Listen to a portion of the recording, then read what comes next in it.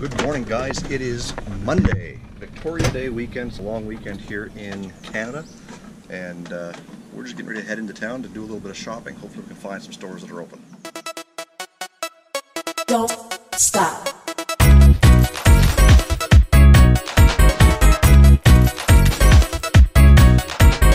Don't stop. Weekend's over. That means all the weekenders have pulled their campers out.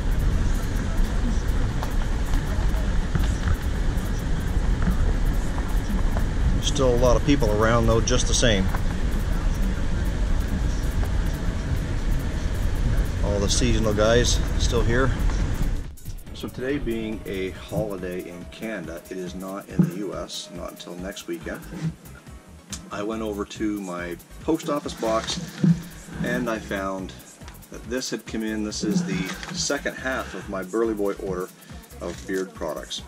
And because of the mix-up, they did say in a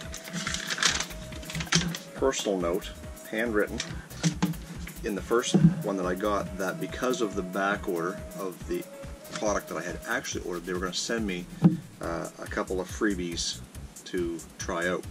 And one of them, as soon as I opened it, was this little wooden spoon, which most people would think, oh, why would you need a wooden spoon for beard products? Well, the first part of my order was beard balm, and that stuff is kind of a hard product, and I found that using a coin to scoop it out and then put it on my hands and rub it in was useful, but so is this. So they provided me with this little wooden spoon to scoop out some of the product, apply it to my hands, rub it in.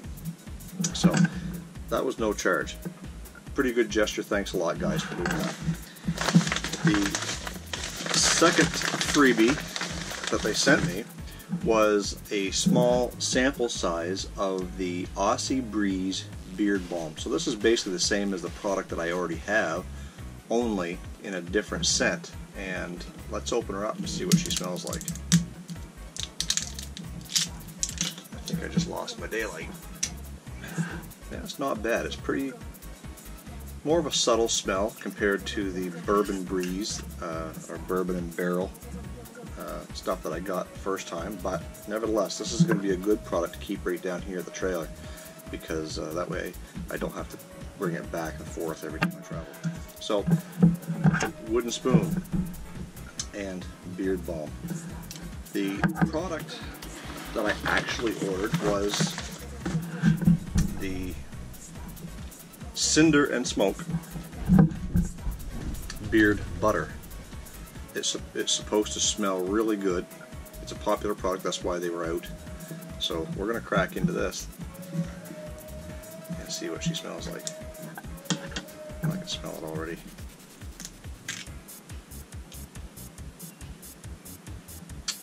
Oh boy.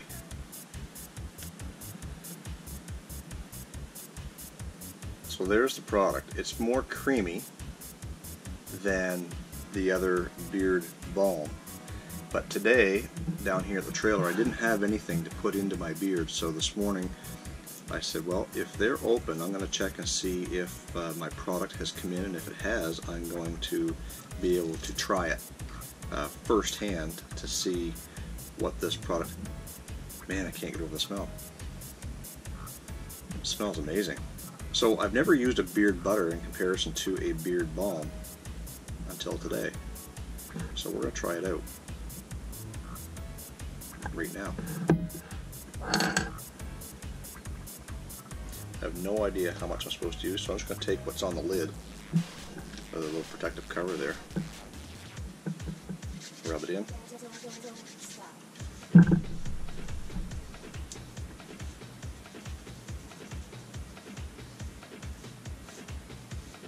Man, this stuff smells amazing.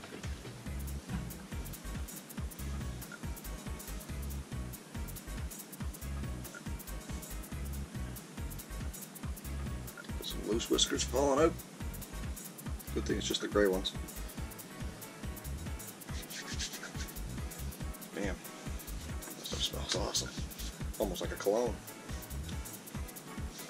And if this product does absolutely nothing for me at the very least. It smells awesome. Better than the first product, I think. Anyways, we're going to try this stuff out for a couple of days as opposed to the beard balm and see how we make out, and I will report back to you. So again, thank you for sending me some of these freebies for the little bit of an inconvenience of not getting my order all together, but I completely understand when you're an up-and-coming company trying to break into this market. Sometimes you just don't realize how good your products are going to be and how well they're going to sell. So definitely at this point in time, I have to give you guys a 2 thumbs up. Thanks again, and their link will be, their Instagram link will be right here, and I will put their website information in the description below.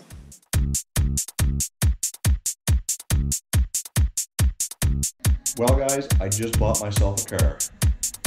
Anybody care to take a guess what it is?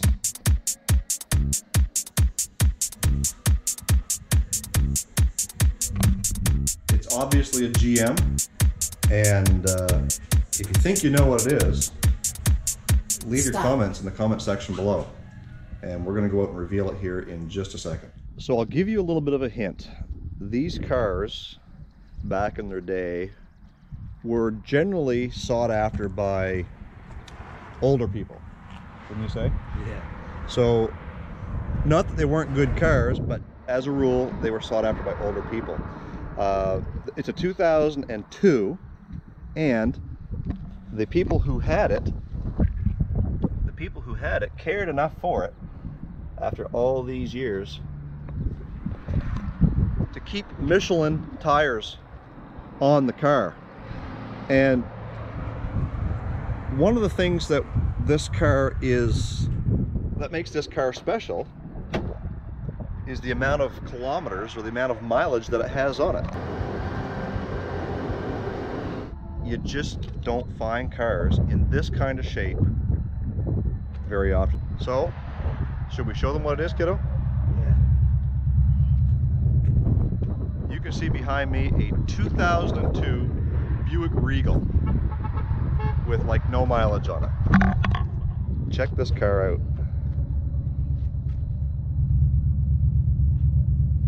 And the biggest reason why I bought the car is because I like it.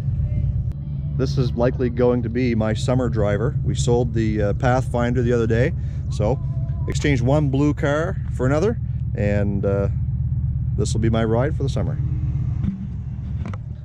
So Junior says he wants to take it for a cruise and see how it works, so don't burn the tires off and don't waste all my gas. Oh, your gas? Mine now.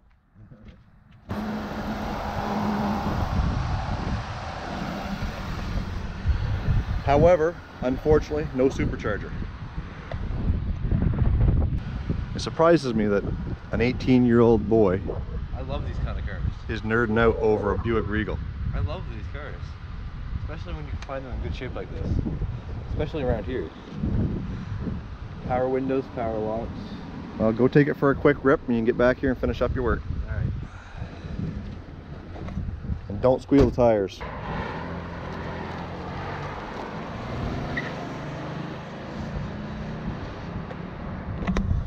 What a nerd. Told him not to squeal the tires, he squeals the tires.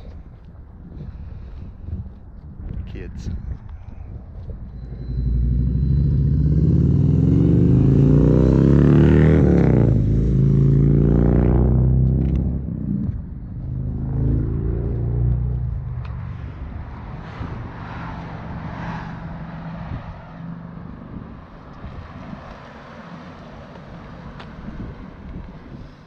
He drives an old man truck, maybe he wants an old man car.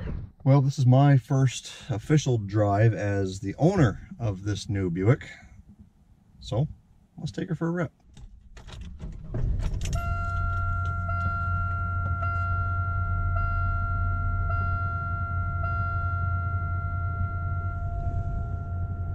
No lights on, other than fasten seatbelt. 111,962. We're gonna go down to the gas station, put some fuel in it, and get some lunch. I can't honestly say I don't know where Alex gets his enthusiasm for old cars, or especially something like this Buick, but I do, because I'm the same way. I always was. When I was a kid, I always wanted the bigger cars and the old man cars and all that sort of thing. But even my old Cordoba, that's not something a young fella wants to go out and buy. Doesn't aspire to own a Cordoba, but nonetheless, I have one, and I've sank countless amounts of money into that car to make it my own. But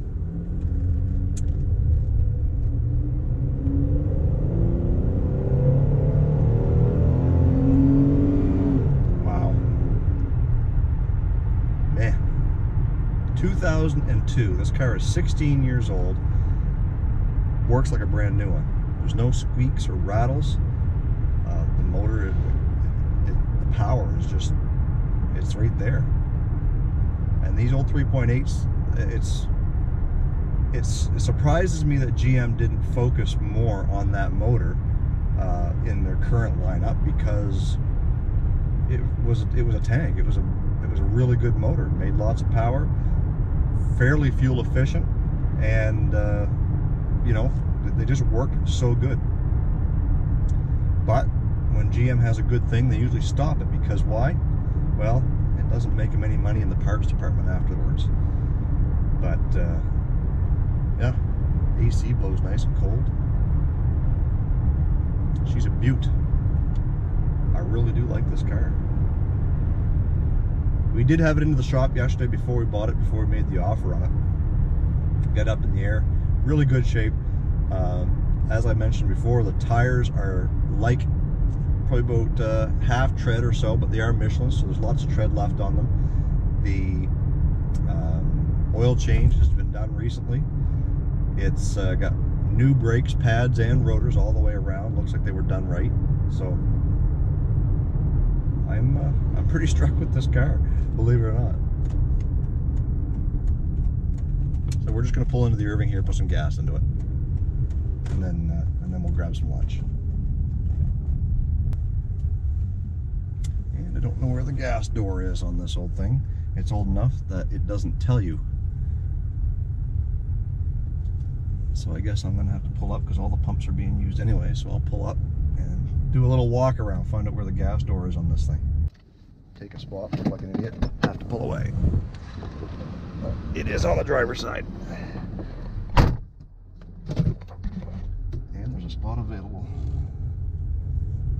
right here. But that Jeep didn't see, so haha, I got it. So who can remember when you needed two keys for your car? One for the ignition and one for the doors. Yep, I remember that. So overall, to say the least, I'm impressed with this car. It has all kinds of acceleration, like I said, and fuel economy seems to be pretty good as well. I just put $65 in it, and I shouldn't have any problem getting you know, fairly good fuel mileage out of it. I will record that as I'll be driving this all weekend, and we'll see how the fuel economy is. But I really like the car. Let me know what you guys think in the comment section below. If you like a Buick, maybe you do, maybe you don't. Either way, shoot us a message and open up some discussion on this car. Well guys, after driving the Buick all weekend, I managed to get about 200 kilometers on it, probably about 125 or 30 miles, and it's just barely come off of the full mark on the gas gauge. The little computer on it has been telling me I've been averaging about 22 miles to the US gallon, which works out to something like probably 26 or 7 miles to the Canadian gallon. So all in all, for a V6 as big as it seems to have pretty good power. But I think I'm really going to enjoy driving this car for the summer. Anyways, thank you guys so much for subscribing to this channel. If you like what you see, please give us a big thumbs up. Please subscribe to the channel and hit that bell notification so that you get notified every time I upload a new video. Guys, thanks again, and we will see you in the next upload.